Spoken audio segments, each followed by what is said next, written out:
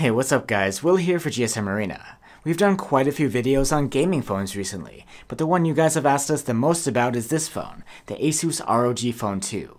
This thing is an absolute gaming monster, so let me tell you all about it in our full review. The Asus ROG Phone 2 is made like many smartphones these days. There's a glass back and an aluminum frame. However, it is a bit different from your average flagship. As a gaming phone, the ROG 2 brings a gaming look, though it is more subdued than some competitors. You still get a few aggressive accents, but the colors are tame, and the body is rounded, not angular. This phone is a beast. It's taller, thicker, and heavier than last year's model.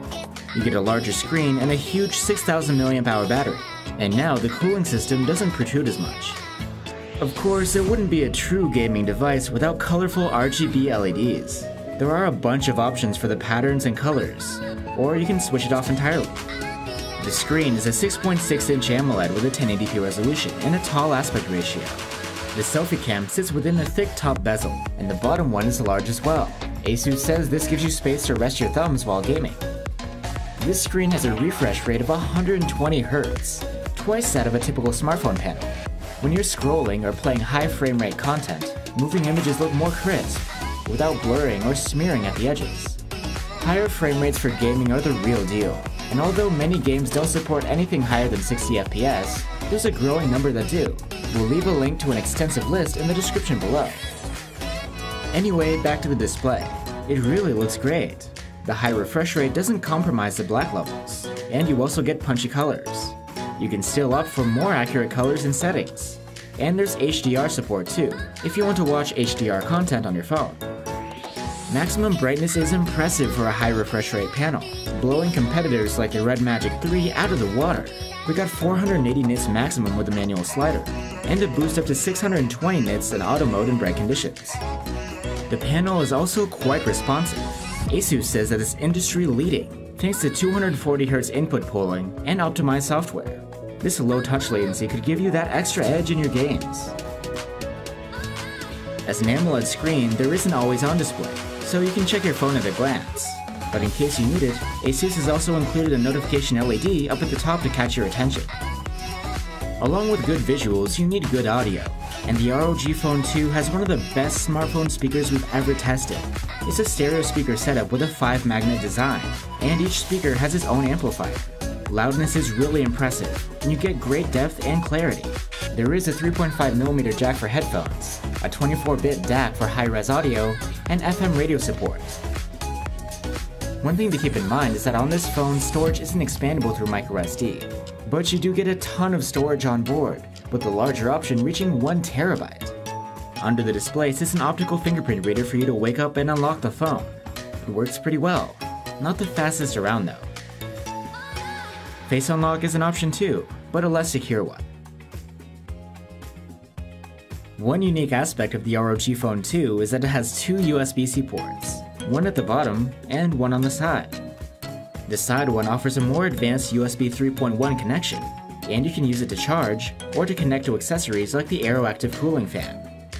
The fan does come in the retail box, and it even works with the included Aero case. It does a great job at keeping the phone in your hands nice and cool, and it's more quiet than last year's fan. The Kunai gamepad is an important accessory, but sadly you'll have to buy it separately. It's surely worth the money though. Depending on the game, it can make the whole experience much more comfortable. The controller was developed by Asus, and there's a left and a right side. These pieces can slide into a special holder to form a wireless console controller. Another option is to attach the pieces to the shell case, which converts your phone into something resembling a Nintendo Switch. You'll have to link the buttons to the screen controls of your games, but the process is pretty straightforward. And Asus says that soon this won't even be necessary. Players will be able to share their key maps for you to download. Another accessory that can work together with the controller is the TwinView Dock 2. It attaches to the phone and gives it a second screen, identical to the first one. The TwinView can be combined with the controller, and the second screen is useful for multitasking or having videos or music in the background. The setup looks similar to a Nintendo DS, but sadly very few if any games support 2 screens for now. You also have options to buy other docks. The mobile desktop dock connects the phone to a monitor, mouse, and keyboard, and Android gaming with them actually works great. You also get a bunch of different ports for connectivity. Another dock we checked out was the WiGig display dock, which uses 60 GHz Wi-Fi to connect the phone wirelessly to a TV or monitor with low latency. When it works great, but the range is quite limited if you want the best results.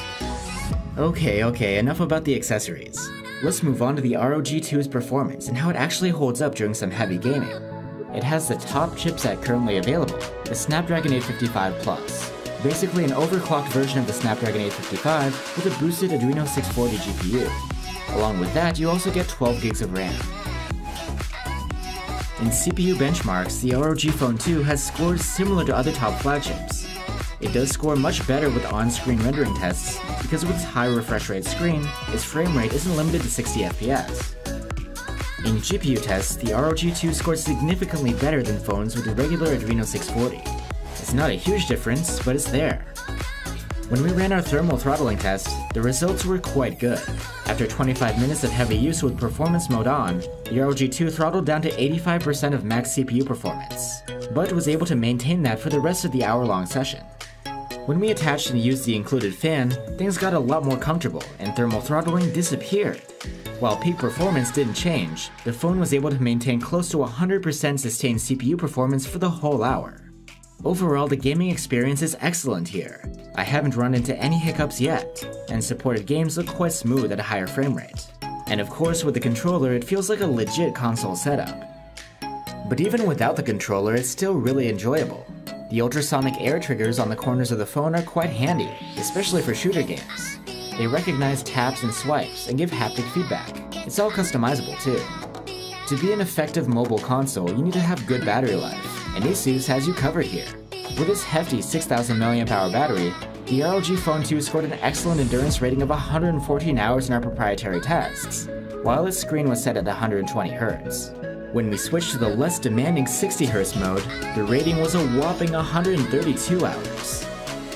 Unlike most flagships these days, the ROG 2 doesn't have super fast charging.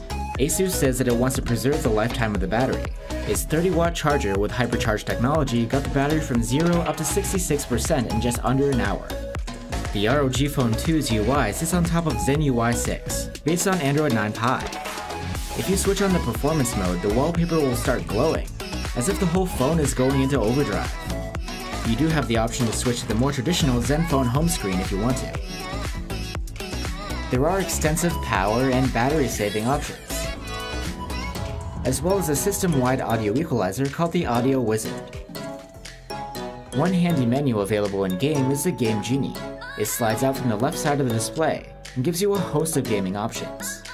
If you want, you can enable a floating toolbar that gives you real-time info on your CPU, GPU, temperature, battery level, and FPS. You can map your air triggers from here, and impressively record macros as well to map complex touchscreen input.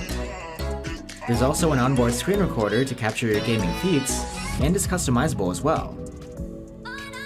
Going even beyond these options, you have an entire gaming portal called the Armory Crate, a dedicated hub for all of your games and customization options.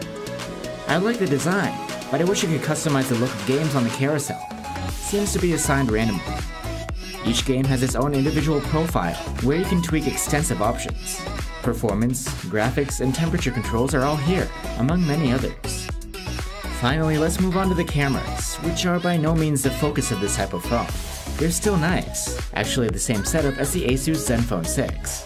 You get a 48 megapixel main cam with a quad Bayer filter, which doesn't have OIS, and a 13 megapixel ultra-wide cam. In good light, 12 megapixel photos from the main cam look very nice. Auto HDR is on by default, and these images have a lot of detail and almost no noise. Color reproduction is nice, and dynamic range is quite wide. The ultra-wide cam has fixed focus and takes alright shots. They're not comparable quality-wise to the main camera, but they're still decent. And the distortion correction does a good job. In portrait mode, the results are okay too. The edge detection is sometimes off, but with some patience you can get a decent bokeh shot. In low light, quality from the main camera isn't great. There's good detail, but images are overall soft, and there's a fair amount of noise. Turning on the dedicated night mode does improve things, by evening out the exposure, saving some blown highlights and reducing the noise. Ultra-wide shots at night are generally not very good. though you do get some improvement when night mode is switched on. In daylight, selfies from the 24 megapixel front-facing cam are actually pretty solid. Detail is good, as well as the colors and sharpness. Videos can be taken from the main cam at up to 4K at 60 FPS, with EIS in all modes. Video quality is excellent across the board. There's a lot of detail, and the laid-back processing means that colors look natural, and you don't have aggressive sharpening. The ultra-wide cam can shoot in up to 4K at 30 FPS. Colors are punchier, but the videos have slightly more noise than the main cam. But regardless, they look solid. So there you have it guys, the Asus ROG Phone 2. This brings pretty much all the features you'd be looking for in a gaming phone. It's a solid build with LEDs, an all-star AMOLED screen that brings a high refresh rate and high brightness, awesome stereo speakers, excellent performance, tons of battery life, and a score of cool and useful accessories available to flesh out your gaming experience. But is it perfect? No. Though the screen is amazing, it's still only 1080p. I guess a higher resolution is something to look forward to in the future. And there is no IP rating here against water and dust, so you should be extra careful with the phone. But honestly, these are just nitpicks. If you're looking for a gaming phone and you want the best of the best, here it is, the new king in town. It's not cheap, and most people wouldn't dream of buying this phone. But for that dedicated group of hardcore mobile gamers, the ROG Phone 2 definitely deserves our recommendation. Thanks for watching guys, and see you on the next one.